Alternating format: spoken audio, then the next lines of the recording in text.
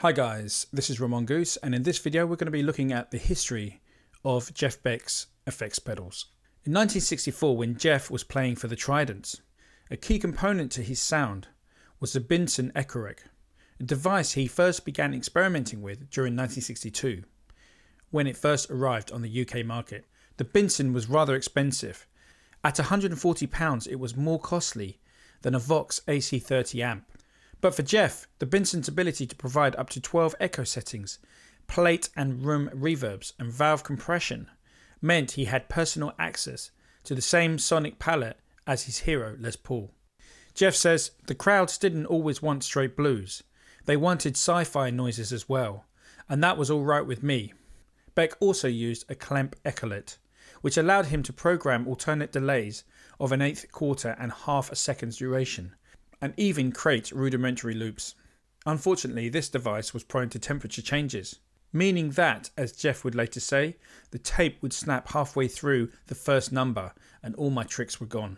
Jeff actually got a bit of criticism around this time for what people perceived was his dependency on such effects to create his sound. And to counteract these claims, Jeff reportedly played part of one gig with a Spanish acoustic fed through a vocal mic to prove his doubters wrong. Jeff had to deal with feedback on stage and realised he could control it and loved the idea of noise coming from nowhere. He let the delayed sound build and build. When Jeff was later asked in an interview about his use of echoes, he says, "That came from the Tridents. When we played at Il Pi, that was my party piece. I played through a Binson Echorec, and I would set a very long delay and play tricks with that. Put the guitar on top of the amp so that it would feed back into the echo unit and then change the speed of the echo like a radio frequency thing. Oh, they loved all that. I might even start doing that again." When Jeff Beck played the Il Pi Club on 16th of September 1964 in Twickenham, he was using possibly his first ever fuzzbox. It was designed and built by the bassist Paul Lucas, and in attendance at that concert was David Bowie, who revealed that it was the Tridents with Jeff Beck that he had specifically come to the island to see. Paul Lucas indeed pointed out that as far as he was aware, that the first fuzzbox that Jeff Beck ever played through was at this Il Pi Island club gig. He designed and constructed it, and it was put together using a passive mixer box and incorporated a transistor amplifier powered by a PP3 battery. This was the original design, but it was later modified to become a compressor pedal. In 1965, Jeff left the Tridents to join the Yardbirds. According to Beck, one minor irritation came when he was told to disconnect his beloved echo. They said, "Get rid of the echo. No one uses echo in Chicago blues." They actually said that. Despite this gaping hole in the band's understanding of Buddy Guy's recording techniques, Beck took the job. Ritchie Blackmore was quoted as saying, "Jeff was all about the Telecasters and echoes." And Jeff stayed with them for almost 2 years, and their first hit used a harpsichord. Their second hit had sitar and tabla, as well as introducing the foot switchable guitar pedal known as the Solar Sound Tone Bender. So in 1965, Jeff was using the Mark I Tone Bender with the Yardbirds. Gary Hurst has stated Jeff was one of the early users of the wood-boxed tone benders and came into Macari's often. According to Gary, Jeff used to crush the wooden boxes on stage, inspiring the sturdier metal-cased Mark I version that came later. The Yardbirds' follow-up to For Your Love was Heart Full of Soul. This was another melancholy gem penned by Graham Goldman. This was recorded at a session at London's Advision Studios. For this session they brought in an Indian sitarist and tabla player to augment the song's undulating riff. Jeff says, "I remember the session well. The sitarist couldn't play in straight 4/4. Instead he was playing it in some weird time signature like 18/4. Jeff's solution was reductionist but inspired." Beck says, "Well, hold on. I could do that sound on the guitar." And then he disappeared for a while, knowing that Jimmy Page was working on a session in an adjacent studio. Jeff asked to borrow his friend's Roger Mayer-made fuzzbox for experimental purposes. Though Mayer's device was still being perfected by the designer at the time, its impressive ability to simultaneously distort and sustain notes allowed Beck to replicate the wide sweep of the sitar's 20 odd strings with just 2 of his own. It sounded outrageous. I could create the D drone and the octave above, so from my point of view, job done. Jeff later returned to the Advision studios with his own pedal, probably a Solar Sound Tonebender Mark I. Keith Richards' use of the fuzzbox on the Rolling Stones' I Can't Get No Satisfaction was released only weeks before Heart Full of Soul. The British music magazine Beat Instrumental reported the Super Fuzz as brand new in February 1967, but the unit had evidently been available for quite some time already. And here we can see Jeff Beck filmed with one of these units in October 1966, whilst performing with the Yardbirds for a scene in the 1966 film Blow Up. The Who and Steve Howe's band Tomorrow had declined invitations to appear, so the Yardbirds were the third choice. Jeff Beck was asked to smash a guitar into an amp like Pete Townsend, which he did. When Beck is stomping his foot on the guitar, a Marshall Superfuzz can be seen on the floor in front of his speaker cabinet. In this photo here we can see Jimmy Page playing the bass on the left and Jeff Beck playing the lead guitar with the Yardbirds on the right. This is from June 1966, and the pedal on the floor is a Tonebender in the Mark II style case, positioned in front of a Vox amp. The Marshall Superfuzz was made by Solar Sound in London, designed for Marshall by Gary Hurst, while he was still working in the Macari's Vox shop, and based on his Tonebender Mark I circuit with a modified tone circuit to give the Marshall version a different sound. The knobs were closer together on the first version. Only a few of these early versions have ever surfaced, so they were likely only made for a short time. Or some may be prototypes or from a short test run. The circuit was similar to the Mark I Tonebender circuit with 3 OC75 germanium transistors. The fuzz was internally fixed at maximum. In place of the fuzz knob was the tone control labelled filter. In later production, the circuit inside was changed to a modified Tonebender Mark II circuit with an extra limiting resistor and the regular fuzz control. However, the fuzz control remained labelled as filter. Jeff Beck has been seen using them from 1966 to 1968, both the closer knob version and the wider spaced knob version.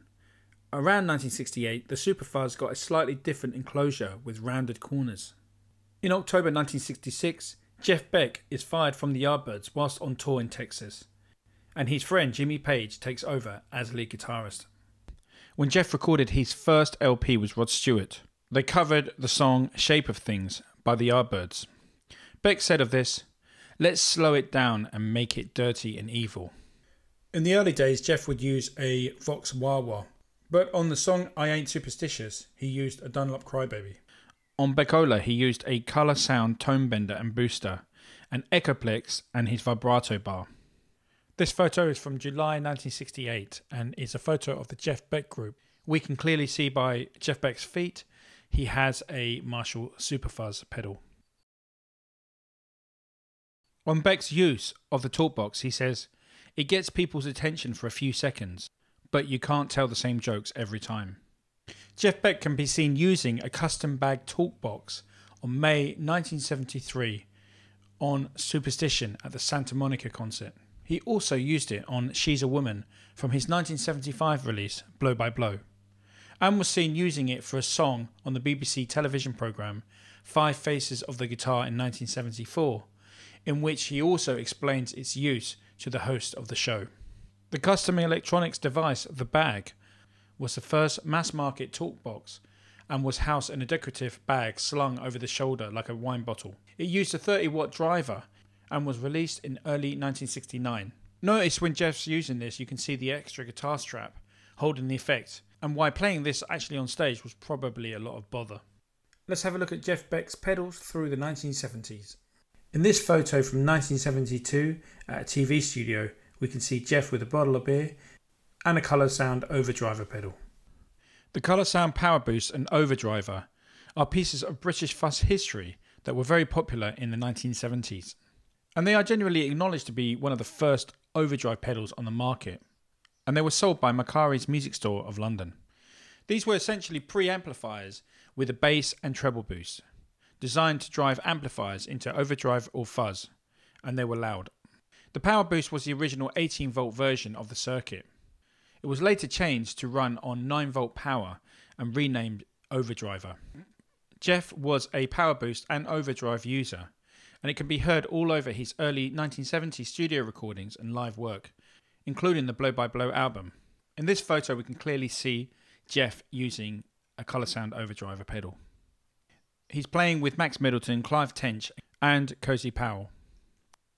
And in this photo from 1973 we can see Jeff's foot on a Diamond Row Industries Toledo, Ohio model 610 volume wah pedal. Also we can see to the right of Jeff a Colour Sound Octavider, and just hidden behind that is a Colour Sound Overdriver pedal. The controls on the Octavider are bass, volume, octave sensitivity, stomp switch for octave and a stomp switch for normal. It adds 1 octave below and tracks pretty nicely. And here's another photo from 1973 when Jeff was touring with Beck, Bogart and Appice. And here we can see beside his Gibson Les Paul a Diamond wah volume pedal, and behind Jeff we can see what looks like to be a Colour Sound wah swell pedal. Jeff gave Carmen Appice an original Vox wah wah pedal from his Yardbirds days to use, which Carmen did on the Japanese BBA Live LP. And here's another photo from the BBA tour. And here we can see a close-up of a Crybaby wah wah pedal and a Colour Sound Overdriver pedal. In the November 1975 Guitar Player interview, Jeff was asked about his effects. He replied, "I have a booster and a wah wah. It's an overdrive booster. It's just a preamp that distorts, not a fuzz box. It gives you instant power, sustain and distortion." During the Wired sessions, Beck also reportedly used a Dan Armstrong green ringer, as heard on Come Dancing and Goodbye Pork Pie Hat. And here we have a great photo of Jeff's pedals from 1976 on the 23rd of May at the Roundhouse in London. Here we can see closest to us a Colour Sound Octavider pedal, followed by a Colour Sound Overdriver pedal, and what looks like to be some kind of a wah pedal.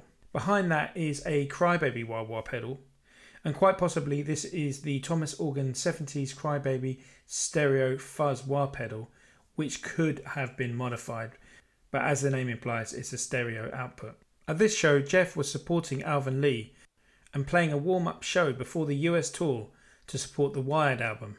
This photo was taken from Boston Music Hall, and now we can see that Jeff actually has a pedal board made up for him. On the far left we can see quite a large volume control. Beside the volume control we can see a Colour Sound Power Boost pedal, and then we have 2 wah wah pedals and also an A/B switch at the very end. Now you can see the pedal at the end has some kind of a toggle switch on it. This could well be the Dan Armstrong green ringer pedal. Alternatively, this could just be an A/B switch to switch on and off his Echoplex.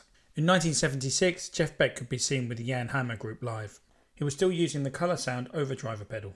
And if we look at this photo from 1976, we can clearly see the Echoplex to the right of him. Whilst working with Jan Hammer, Jeff recorded with a ring modulator for the first time. Ring modulators were first used to enable stereo broadcast of FM signal from radio waves. It eventually found its way into early electronic music and sci-fi movie effects.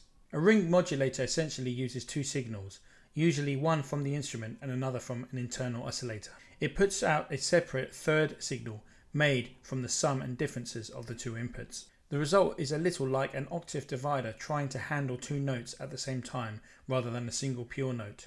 It coughs up a dissonant mess as a result. Apparently it was Jan Hammer that actually gave Jeff Beck his Maestro ring modulator.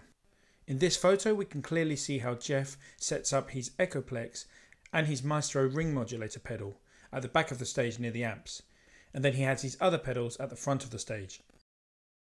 So here in this photo from 1978, the pedal board is gone, however we still have the large volume control, the A/B switch, maybe to switch on and off the Echoplex, the Colour Sound Power Boost and a wah wah pedal. So guys, in this photo we can see a Roland RE201 Space Echo unit on top of his Marshall. And this photo would have been taken after 1974, as you can see Jeff here with his Seymour Duncan made Tele-Gib guitar. During the 1980s, Jeff used the Proco Rat distortion pedal. On the 1989 album Guitar Shop, on the song Where Were You, Jeff plugged his guitar into a brand new Fender Twin Reverb, an 8-year-old Fender Princeton amp set up in combination, and also used a Proco Rat distortion pedal for a little gain. The signal was then processed with a long repeating echo to provide a bit more majesty, at which point he was ready to go. By all accounts, the resulting takes on this song were among the hardest of Jeff's long and illustrious career. Jeff was still using the Proco Rat distortion pedal on his 1995 world tour. In fact, the only effects that he was using around that time were a Proco Rat distortion into an A-B switch, which feeds either a 50-watt Mark II Marshall or a 59 reissue Bassman. The delays and echoes were added at the mixing board stage. Later on this very tour, he used a Boss chorus to this setup and used it really only on People Get Ready. When interviewed about his concert in 2003 at B.B. King's Blues Club, "What kind of effects did you use at that gig?" Jeff replied, "On some verses in one tune, I used a ring modulator, that's all." In the early 90s, Jeff was using an Alesis MIDI Verb 2, which was a 16-bit reverb unit. Jeff was also a fan of the Digitech GSP21 Legend signal processor for delay, which can be heard specifically on Frankie's House. You can pick these up for as little as £100, and most users agree that the modulation effects are very, very good. He played his Strat and Telly into the Digitech direct into the mixing desk. When Jeff was asked what effects he used on the album Crazy Legs, he replied, "I used a Fender reissue amp which has since been stolen, and a Digitech GSP21 Legend. I tried a whole lot of effects, but the Digitech was ideal because there were so many inspiring preset tones, as well as a lot of silliness. We modified the presets, but it's good to see what someone else was coming up with first. Otherwise you can spend weeks experimenting with delays or whatever." In 1993, Jeff's guitar tech Andy Roberts was asked about Jeff's touring rig. He said, "At the moment for gigs with the Playboys, he's using a new Bassman and no effects. The man's like a walking effects unit anyway." Okay guys, now we're going to look at Jeff's more recent setup in regards to his pedals. After the 90s, Beck ditched his Rat pedal. In 1999, Paul Guy interviewed Jeff for Fuzz. When he was asked if he used the Rat anymore, Jeff replied, No, Rat. The Rat actually kills a bit of the low end. Actually, a great engineer from Sweden, he said, I don't like the Rat. You know, it kills the sound you got. And I said, well, yeah, sometimes recording, of course. You substitute whatever quality low end that's gone. You can simulate that by EQing on the desk. In the same interview, he was asked if he used any pedals on the song Brush with the Blues. He replies, No, I didn't. I don't use any pedals. All I've got is an A-B switch from clean to distorted on my Marshall. I've got a JCM 2000. I love it. It's great. It enables me to gel that vintage Marshall sound without playing a million watts. The old ones, you used to have to crank the shit out of them to get the effect. The sound guys don't like that anymore. They don't want it to bleed off the stage. And the next overdrive pedal to see action with Jeff's setup was a Klon Centaur. Before Jeff started using a Klon, he would have an A-B switch which would be controlled the distortion channel on his amplifier. As Beck himself says, all I've got is an A-B switch, a single switch, which kicks on the distortion channel. It adds some level and distortion. In other words, it goes to a clean channel. For certain things where you have chords in E, you can have too much fizz. And for clean, some figures that I play, little chops, they're like early Stax soul like Steve Cropper, and he would never use distortion. A lot of people think that Jimi Hendrix used a lot of distortion, but a lot of his records are very beautiful, clean, pure tone. Although he's got some power and sustain, it was clean. Okay guys, let's have a look at Jeff's pedal board from 2005. Jeff's big pedal board is hidden behind the stage and is controlled by a tech. And it features a Peterson tuner, a Hughes & Kettner rotosphere, a Boss line selector LS2, a Boss flanger BF2, a Maestro ring modulator, an EBS octabass, and it's powered by a Voodoo Lab pedal power. And also it has a Whirlwind AB switcher. On the stage, Jeff had an old Snarling Dogs wino wah and a white box labelled H gain. This is believed to be some kind of a booster. Carefully, you see it's missing all the knobs, and the same control knobs are on the white box instead. It's likely the wah was rehoused in that white box. In an interview for Vintage Guitar magazine, Jeff Beck's tech called Steve Pryor talks about Jeff's gear. For Beck's own shows, Pryor controlled an offstage rack that included such things as a Maestro ring modulator, a Mutron octave divider, and an old grey MXR power flanger. Pryor says, "I make my own Megami cables with switchcraft jacks. That goes into a Snarling Dog's Super Brawl Wino wah. Kenny Segal is a man behind that. Next, it's into a Klon Centaur overdrive. Out of that and into a delay." In 2010, Jeff's tech, Steve Pryor, talked to ToneQuest magazine. He says, "The guitar goes in high impedance and out through the first buffer low impedance, through all the pedals, and this makes them quieter and the switches operate much more quietly. When you're kicking signal into some of these old 70s effects, through a very long signal path of 40 feet and back again, you need to give it a little low impedance goosing." You saw the Snarling Dog wah, MXR flanger, Mutron octave divider and Maestro ring modulator, and he also uses the Hughes & Kettner Rotosphere Mark II, which is also rather noisy. I've done various things with those as well, like replacing the 12AX7 with a 12AU7, and it does significantly improve the signal to noise ratio, but then you've got to run it hotter and it's a trade-off. Also present in the later stages of Jeff Beck's career was the presence of the gig rig looper pedals, and normally Jeff has two of these. The BSI boxes were made by Mike Hill. As Steve Pryor explains, "Yeah, buffered isolated splitters. Mike Hill does a lot of high-end building here in England and was 32 years at Marshall. So he makes these buffered splitters that are very discreet, very clean, very low powered consumption, and what they enable me to do is run the signal low impedance." In 2013, Jeff went on tour with Brian Wilson. He had a smaller pedal board which stocked a Snarling Dog's wah, a Klon Centaur, a Hughes & Kettner Rotosphere, a Way Huge Aquapus and an MXR carbon copy. He also used a Lexicon reflex rack in the effects loop of the Vibra King. When asked about the Snarling Dog wah, Jeff replied, "Yeah, I've got a Snarling Dog wah. That's a radical pedal. I mean, it's 1 or 2 steps further than any wah pedal ever known. It's got an active circuit as opposed to just a battery powered toggle pot. So it kicks in a lot more dB and a lot more sweep and a lot more depth variable in the wah-wah itself. You can preset it so it won't take your head off, which is good. I've seen guys play it in a bar where it's time to leave the building." Okay guys, let's take a look at one of the last iterations of Jeff Beck's pedal board.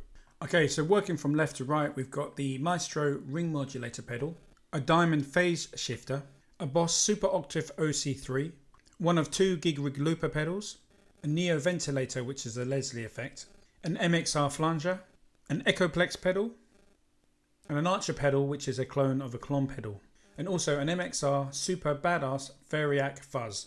And also sitting on top of a custom Audio Electronics dual inductor wah is an MXR Talkbox pedal. Also on the top of the pedal board we can see a radial shotgun instrument buffer and splitter, and last but not least a radial JDI passive DI box. Thanks guys so much for watching this video. I will be back soon with a new guitar history video. Until then guys, God bless, take care.